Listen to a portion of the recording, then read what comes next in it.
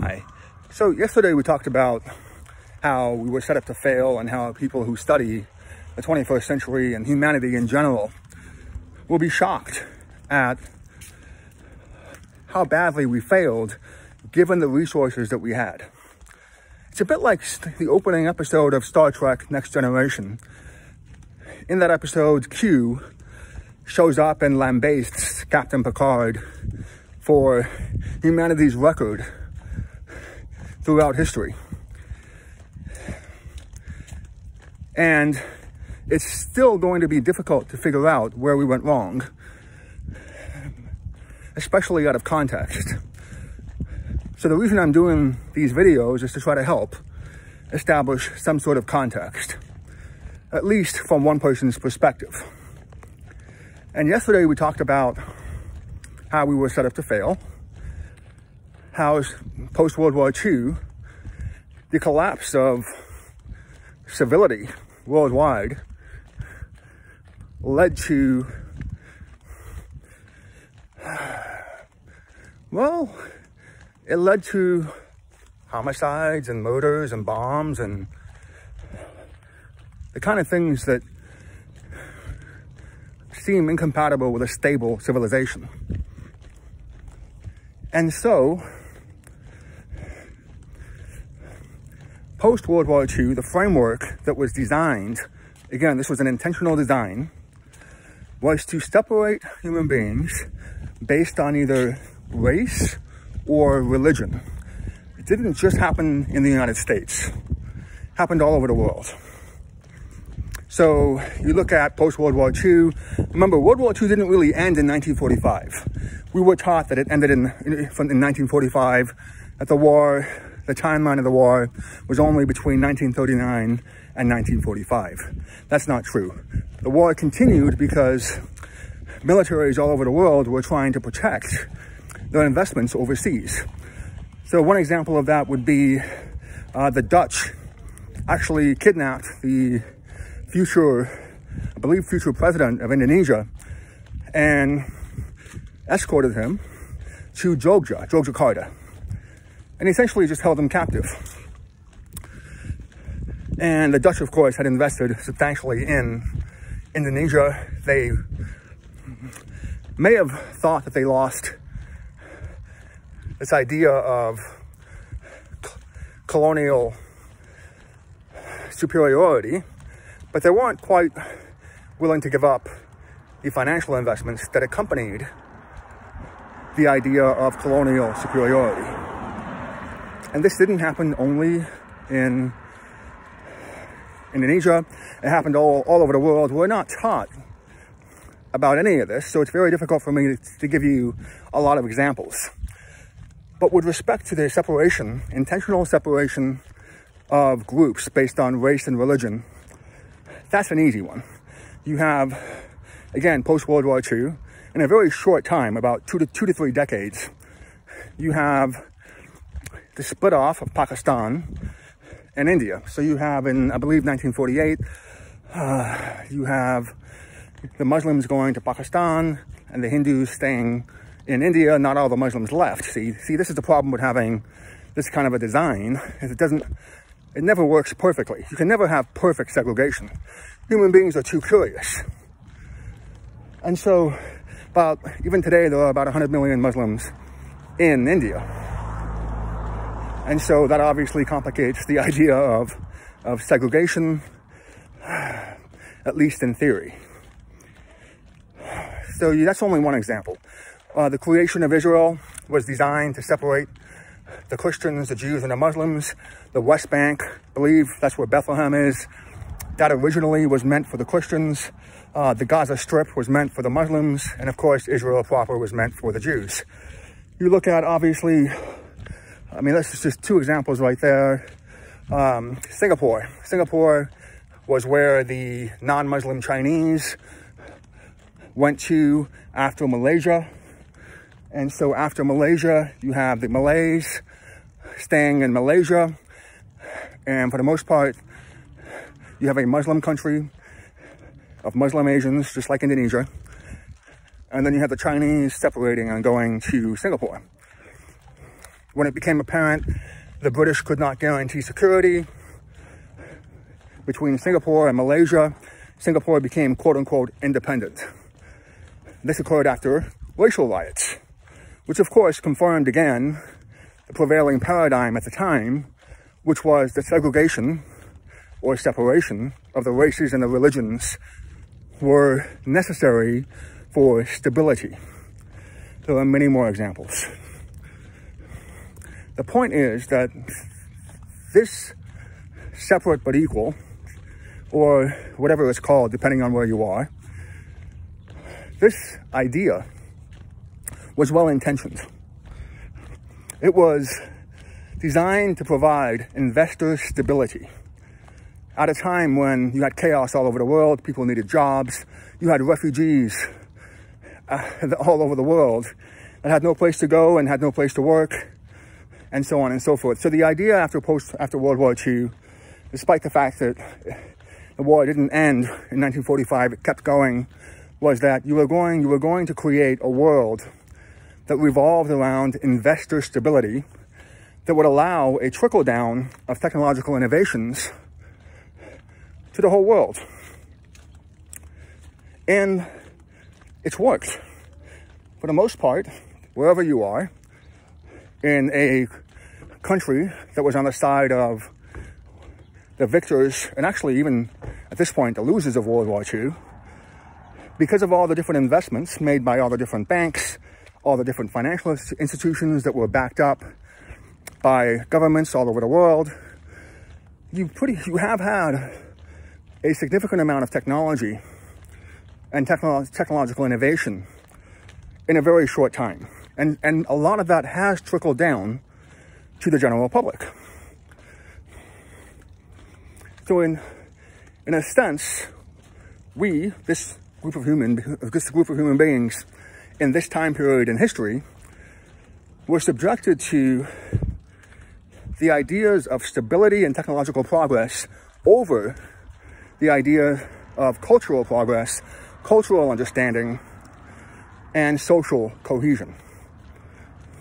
And the way that, again, all of this is justified is simply by looking at the chaos that occurred when we did not have things like clearly defined borders, a structured society that allowed investments to prosper, and so on and so forth.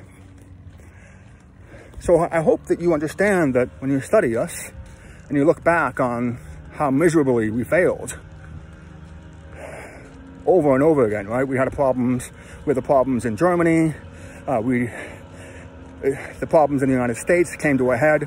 Of course, the United States is majority German in ancestry or ethnicity. The president that was elected before was German American. And again, you're going to be tempted, I think, to sort of pick on the Germans without realizing that, well, first of all, Hitler was Austrian. And, you know, with all the different mixing going on, especially post-World War II, because people fought back against segregation that was enshrined in law. And then when it wasn't enshrined in law, it was enshrined in the financial dealings all over the world in order to promote investor stability. So you're going to be tempted to say, pick on the Germans again. But you have to understand that today, Germany is probably one of the most, or if not the most successful country in the entire world. So it can't be a German thing. It's a human thing. It's human nature that's got us into this mess. It's the failure of the human will, despite what William Faulkner said in his Nobel Prize speech. And in fact, I think he didn't say that mankind would be successful. He said that mankind will endure. So hopefully you now have a background that post-World War II, the chaos that came before it and after it, after 1945, was quelled in the most simplistic way possible, which was through segregation and then through an attempt to create separate but equal spheres all over the world. And on some level, it has worked. At least if you consider investments and technological progress to be your primary values. So sometimes you have to be careful what you wish for. And again, if you want to criticize the human beings of this time period in the 21st century, remember what came before us. It wasn't as if this idea generated out of thin air. It came after massive conflict all over the world. And of course, conflict that was engineered by the desire to either monopolize resources or to prevent somebody else from doing the same thing, because there wasn't a stable structure in place that promoted peace. The United Nations, as I mentioned before, has been ineffective in the 21st century. It has to be invited by both parties in order to resolve a dispute. That's one of the reasons why disputes last so long. If you have the upper hand within a dispute, whether it's water rights or whether it's navigation, right of way, you don't have to invite the United Nations in. You have the upper hand. There's no point in giving that up. Now, the consequences of that intentional policy, first in law and then buttressed and propagated by finance, the unintentional consequences of that policy include theories of racial superiority. So it turns out that when you segregate people in some neighborhoods which happen to be better at finance or investments than other neighborhoods, or at least utilizing those investments, those neighborhoods start to look around and begin the process of catering to the human ego that is really based on the visual. That is unfortunately one of the primary biological imperatives of the human race, is that we're based on visual. We're based on pattern seeking, based on the visual. And if you're in an environment that's, unbeknownst to you, is designed for segregation, and you happen to be more successful than a neighborhood 20 minutes away or 200 miles away, it's fairly easy to see that if the other neighborhood 200 miles away looks nothing like you and is poor and is asking for more investments to catch up, it's fairly obvious to see that in an environment where you have an ineffective financial system, an ineffective governance, in other words, some cities will be more honest and effective than others, depending on who was able to be boosted through the political process, which of course runs on money. It's just there's more private money now. In the old days, if you wanted to get into office in the United States, you had to be backed probably by the military or some other major institution.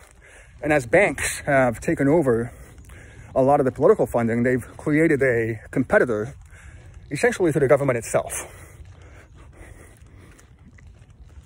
So you put all these things together, and suddenly that neighborhood that's doing well 200 miles away, that looks, say, all white, all Christian, that neighborhood 200 miles away looks at another neighborhood that's not doing so well, that happens to be black, and perhaps, even if they're Christian, let's say they're not, and suddenly you can see how easy it is to ascribe cultural values to the success of one neighborhood over the other.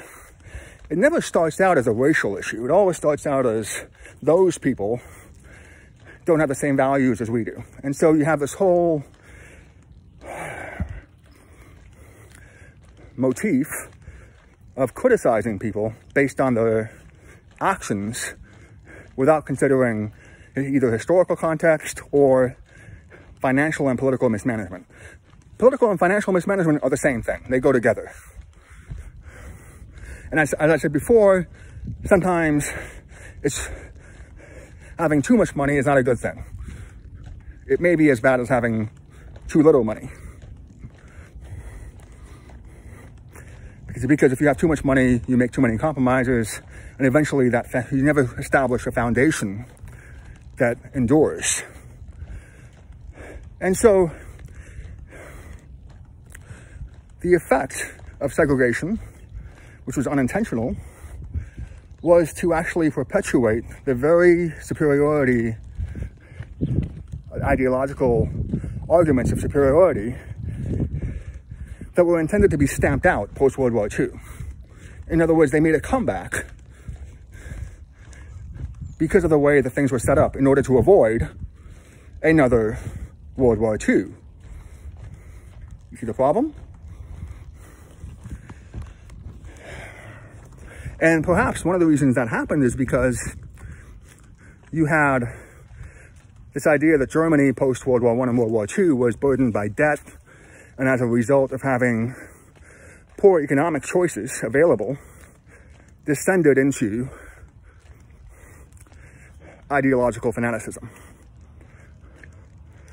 And so you can see how the resolution of that would be, if we just separate these people and give them investments and then trickle down technology, people will feel secure, they will feel safe, and they will feel as if progress is being made. And we won't have to worry about all these other cultural issues. We can avoid them altogether and create a separate but equal paradigm. But you can't do that. Human beings are too curious. And what's actually happened is exactly what I said before, which is that we were set up to fail, unintentionally. The solution to the chaos that led to World War II has now created a similar cycle because human nature is constant, or has been constant throughout history. So now, hopefully we've understood that that you can't have social cohesion with segregation. Not possible. And so that's what we've tried. So we've lost social cohesion, and we've attempted to paper over that failure with investments under a paradigm that prioritized investor stability. And it worked. Remember, up until 2008, 2009, where you had actually there's been multiple financial crises all over the world. You had 1996, 1997, 1998 Asian financial crisis. You had, you had all these intermittent catastrophes, all of which were solved. So in 2008, 2009, you had a massive amount of debt, and that debt was not tied into a foundation of accurate data. And what ended up happening was, as of today, we now have more debt in the United States and possibly and probably in the whole world than we did before the 2008-2009 financial crisis. If that sounds like a failure, it is, but only to some extent. It's a failure because we're repeating history, but it's also a success because we haven't descended into total chaos. Remember that Germany, which suffered massive unemployment and had massive debt, became a militaristic, racist country. That's only happened to some extent in the United States. It's only happened to some extent after a financial crisis. And the reason is because post-World War II, we created the framework to bounce back from a financial crisis, but not necessarily from a crisis of social cohesion. Not necessarily from a crisis of educational failure or a crisis of political failure. And it turns out that if you have a paradigm that prioritizes money and technology, then you end up exactly where you were before World War II. Because we tend to forget this, but the Germans under Adolf Hitler in the 1930s and 40s, up until the very end, or shortly before the very end, were the world leaders in science and technology. They invented the submarine, essentially. It was just a constant sort of push towards technological progress. So hopefully we understand, number one, that we were set up to fail, and number two, that the unintentional consequences of attempting to avoid another World War II has succeeded on some levels, but also failed on other levels. In other words, we succeeded in being able to bounce back from a financial crisis, but at the expense of social cohesion. We haven't quite figured out a way to bounce back from a failure of social cohesion, because we've never fixed the foundational issue, that foundational crack of segregation. So, the other problem that occurs when you implement segregation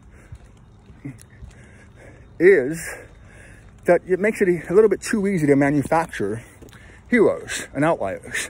So I mentioned before, yesterday, I mentioned this idea that you've got a police department that regulates a city and that regulates just residential roads. If the federal government starts building highways nearby, you can then open up a new department, a highway patrol, that then is dedicated to patrolling that new area.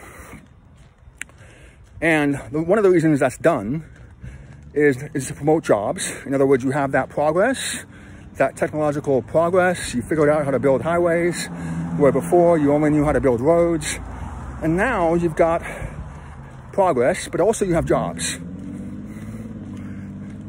So you're trying to get as far away from World War II as possible, as far away from unemployment as possible. That's one of the reasons, that's one of the ways that we try to fix the problems or avoid the problems of the past. The problem is that when you operate in silos, which is a necessary consequence of segregation, which again is perpetuated in all areas of life, including economics, even how you patrol the roads. When you have that kind of segregation, there's a temptation, especially if you're the government, to buttress and justify your funding by promoting outliers. And so rather than fix the foundational problem, or rather than strive for efficiency, which would counter the aim of creating more jobs, and therefore, from an investor's mindset, more stability, what ends up happening is you start promoting, say, one person, and you start, feeding the newspapers a story about this person, and then you start paying newspapers indirectly to publish stories about this person, and then you create role models. The problem is those role models have been generated in a bubble. Even if there is some overlap between this new department and the old one that existed before it, there isn't necessarily the checks and balances that you would think should exist. And so somebody who's handling the highway patrol might not know what goes on in a city police department, and vice versa. And that essentially creates a situation where anybody can tell whatever story they want without natural checks and balances. And since journalists are not lawyers, and since even today you don't have transparency in court cases, you certainly don't have transparency on the criminal docket, we're starting to get to a position where we do have transparency on the civil docket, but there's no way, or in other words, it's because there are no natural checks and balances. We are now in an environment where it is uncertain that the government will be in a position where it wants to advertise its failures at the same time that it is attempting to promote its successes in order to create role models to promote social stability. In my lifetime, when I was growing up, I didn't really see anybody that looked like me in government. I didn't really see anybody that was like me in any way within the government or even in general media. And so one of the ways that this country has attempted to fix that problem which undermines social cohesion and the idea of universal values and the idea of coming together as a society, guided by role models, has been to promote people into positions of power, and visible positions of power, who are diverse. And again, the problem is you're not fixing the segregation issue. And one of the reasons you're not fixing it is because it's so easy just to promote one or two people from this segregated neighborhood that do well on a test score or in an athletic event, and then boost that person into the public eye. You can then easily surround that person with helpers and then attempt to create a role model, or at least manufacture one. And again, because this is all happening in the context of a still segregated society, you're going to end up in a position where, because you're promoting color, well, you're going to end up in a position where you're promoting differences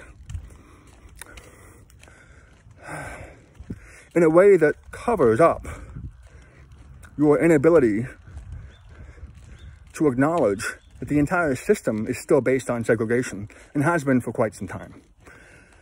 And when you do it that way, you don't have the natural checks and balances that would occur in a truly diverse society. So you wouldn't have, say, in that very simple example of the highway patrol versus the city police, you wouldn't really have a position where somebody in highway patrol would attempt to expose corruption within the city police department. They just wouldn't be in a position to do that. They wouldn't know what was going on in that other department. And as a result, you then end up in silos by design. Why? In part because if you allow truly honest journalism, there's always a problem somewhere that will be uncovered. And if you have a system that's based not on social cohesion, but that's based on perpetuating economic stability, you can see how you will have a society where the journalists won't be able to help you until it's too late, until the problems have seeped out of each silo and into the general population, until it can't be covered up. So remember, what are the natural checks and balances? One of the problems with segregation has been that you just don't have them. So even if you have honest people in each siloed department, whether corporate or public, you've still created a society where those problems won't come to light because people won't have the expertise to either understand the problems that are happening nearby, again, 5 minutes away from where you are, or don't have an interest in exposing those problems under the assumption that, well, that's not my jurisdiction, that's theirs, they will fix it. And the they that was supposed to fix these problems were the judges and the lawyers. And that got papered over when you allowed government unions extensive power to the point where they were in a position to negotiate their own disciplinary standards. And so not only were government unions in a position where they would negotiate their own pay and their own contracts, sitting next to or having somebody across the way that would be out in 4 years or maybe 8 years, while the union would be in power in theory as long as possible. You not only had that unequal bargaining power, but you also had a situation where you would allow people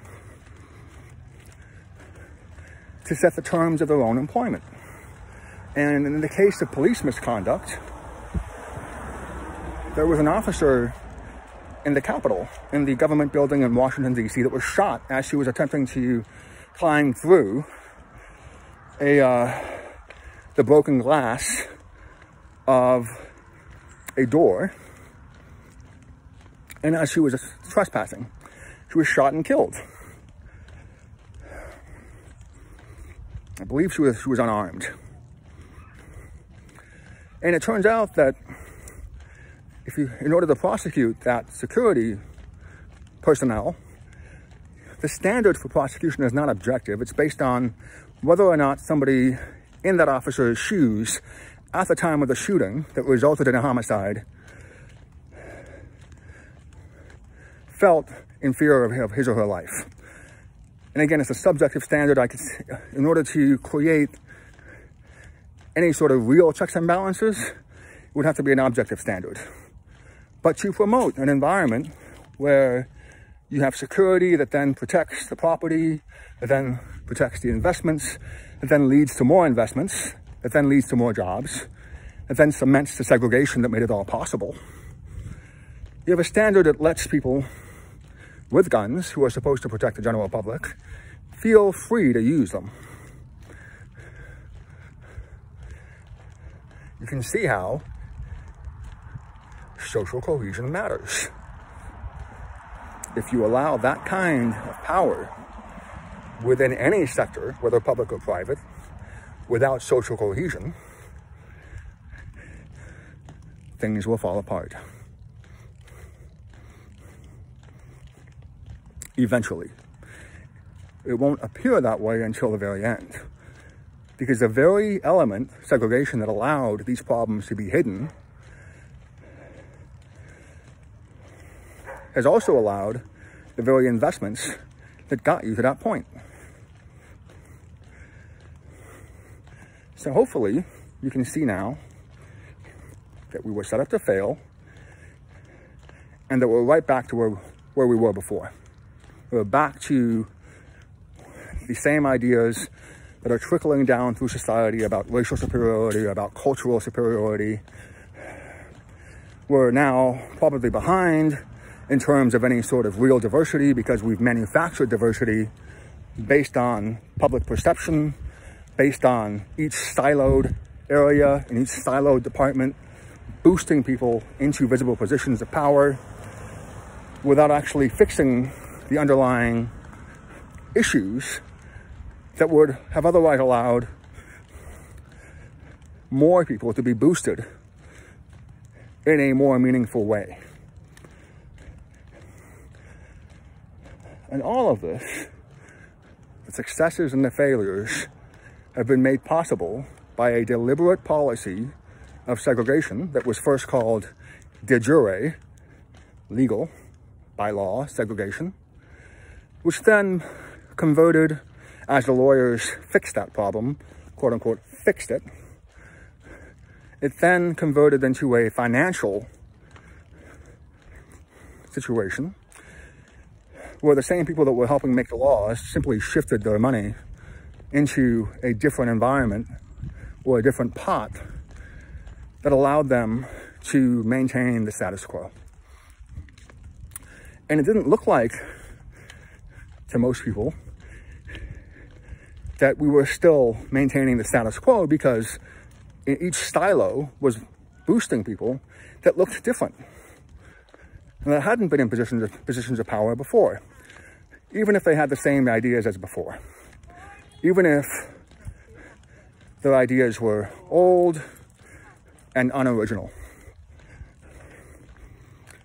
And the other result of this paradigm that is set up for failure is that you start to hear people talk about, especially the lawyers, talk about fixing the results without acknowledging the causes. Just listen to a speech by an African-American who grew up in segregated schools. And he was speaking of a lot of issues, very inspirational. Not original, but very inspirational. He mentioned everything but segregation. He mentioned racism, he mentioned the jailing system that in the United States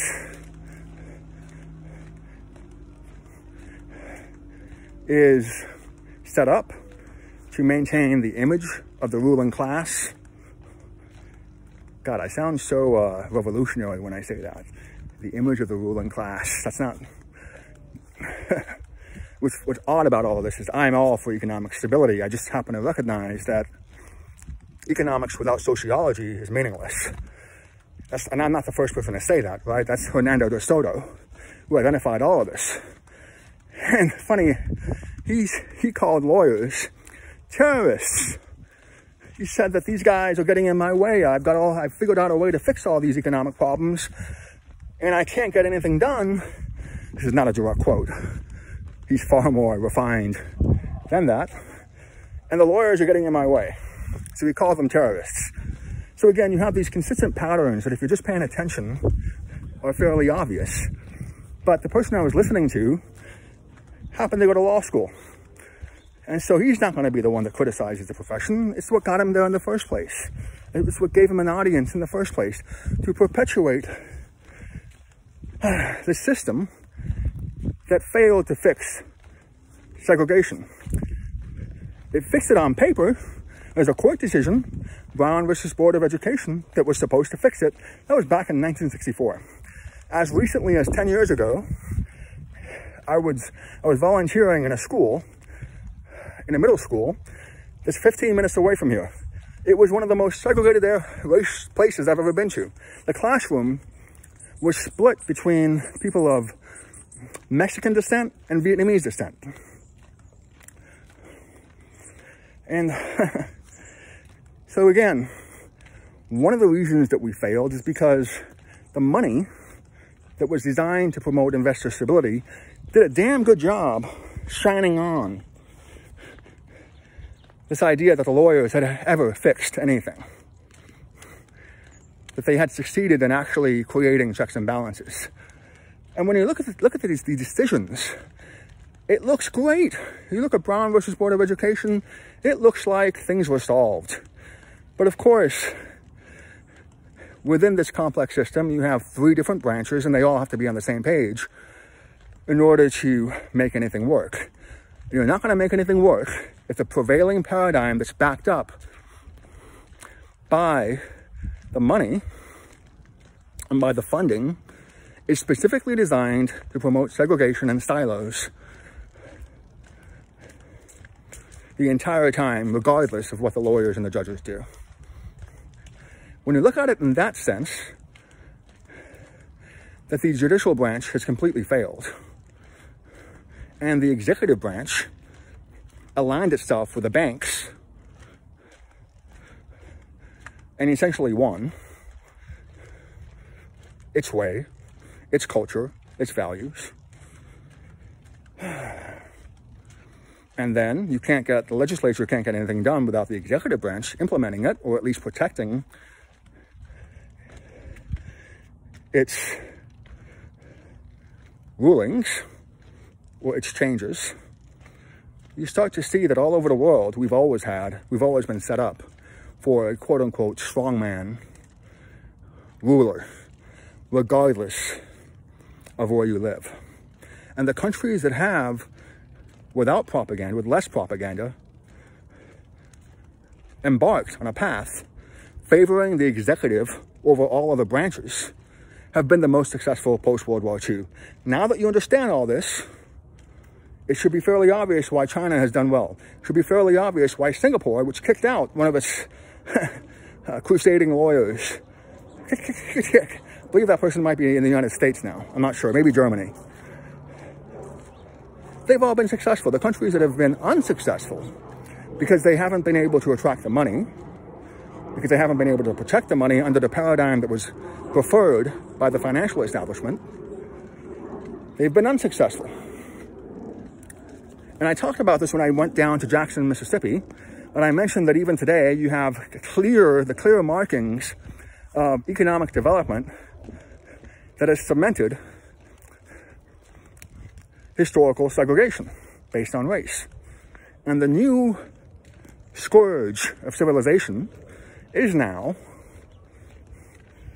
economic segregation, driven by economic development, driven by a concentration of ownership, of existing ownership, that continues to believe in segregation in order to protect its investments. So when you think about this idea that we've been taught that it's really communism or socialism against capitalism or all these other isms, when in fact the one consistent metric in terms of quote-unquote success has been countries that prefer the executive branch more power in order to attract investment, when that's the paradigm, and those have been the countries that have been successful, this result here today should not be unexpected. Now, I'm being maybe a little bit unfair, right? Singapore is diverse. It's deliberately, after the racial riots, figured out that social cohesion was an aspect it had to have in order to be successful. But it was a small country, so it had no choice. You can drive across the whole country, probably in a few hours, assuming a straight line. So the smaller countries, it should also not be unexpected that the smaller countries, which had no choice but to make social cohesion and sociology as part of their economic policy, have been wildly successful. And so smaller populations, even if they were diverse, have been wildly successful. You've got Norway, you've got Singapore, and Norway isn't really diverse, but it's accepted some refugees. You just look around, right? The smaller countries have been places that have maximized, for the most part, or human potential. Overall, I'm not talking about outliers. I'm talking about overall. Overall, right now, if you had a veil of ignorance placed over you, and you didn't know who your parents were, you didn't know how much money you would have when you were born, and what color you'd be, and so on, and you had to pick between a small country and a big country, chances are, you might miss out on China, which has been wildly successful over the last 20 years under an executive-driven model. But for the most part, if you look at the smaller countries, Singapore, Qatar, you look at all these little UAE, you might actually be better off, picking a smaller country, because you might get that Singapore, you might get, I'm sure there are small countries that are just unsuccessful, like maybe Kashmir, but of course those are sandwiched in between neighbors that are, battling for powers. And if you look at Kashmir, what is that? Post-World War II, right? You have a split that was designed to segregate the Hindus and the Muslims, and that country was caught in between. So again, to the extent that the smaller countries have been unsuccessful, it's because they've been caught in the tides of history under a segregation-based model. You put all these things together, and everything makes sense, including the fact that we failed miserably, and everything that happened in that Star Trek episode of The Next Generation, in that first episode with Q's criticism of humanity, putting humanity on trial, is still true today. We failed the trial. We failed the test.